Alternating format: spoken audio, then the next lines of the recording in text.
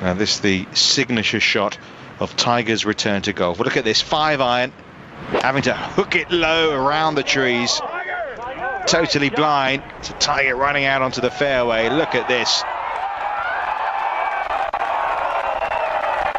He's back, and he gets a birdie there as well to take him to 3 under. We'll see that in a moment. What a shot though from Tiger Woods.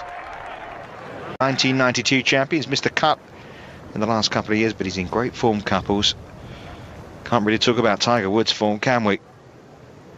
But this would turn it into a very productive front 9 for the world number 1.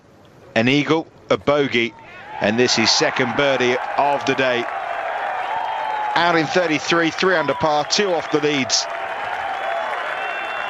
It's as if he's never been away. 5 months. He makes it seem like 5 minutes.